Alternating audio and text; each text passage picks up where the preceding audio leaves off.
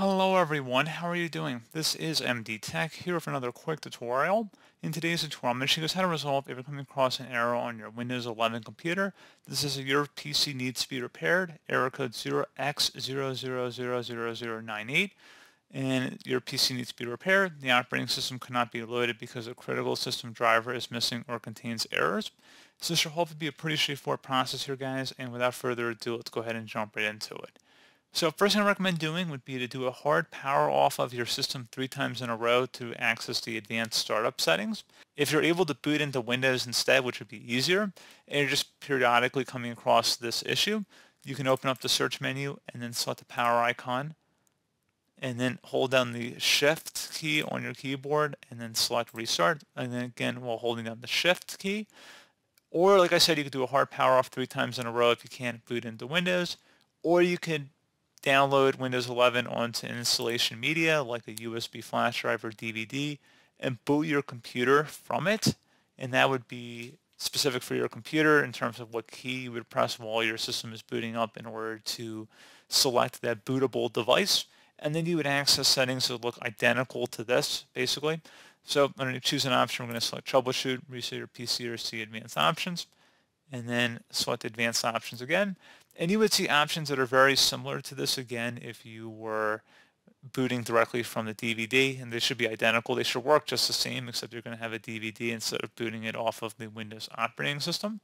So a lot of different options we can actually go through here. And if we even went back, the first option to reset this PC, if you selected that, you have the option to actually do a reset of your computer, doing a factory reset, which is remove everything, or keep my files. But still, even that first option, you still want to make sure you have a backup of your system before you do it, because you do run the risk of, losing your entire system anyway. You'd have to reinstall Windows. So always take that option with a grain of salt, even though it says it'll keep your personal files. I usually don't trust it.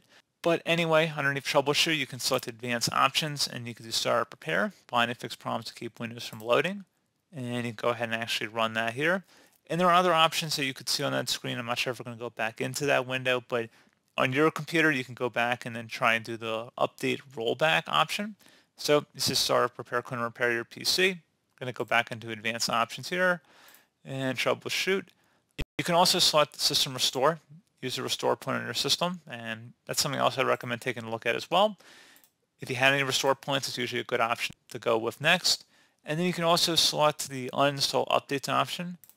And I recommend usually going underneath latest quality update, which are smaller updates. Feature updates are going to be bigger rollbacks, so just keep that in mind. I'm going to actually select just the uninstall latest quality update here.